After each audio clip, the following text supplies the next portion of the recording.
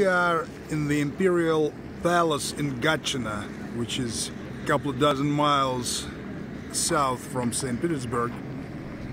One of the most well-known imperial palaces. This is the statue to Emperor Paul, whose residence it was. It's the end of the 18th century, and the palace itself was built during the reign of Catherine the Great. And there is a beautiful park next to the palace, spacious, well laid out, with statues, as it behooves in imperial real estate, let me put it this way.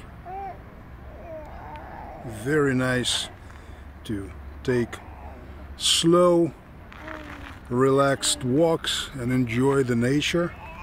There is water here, bridges, just a beautiful, beautiful place.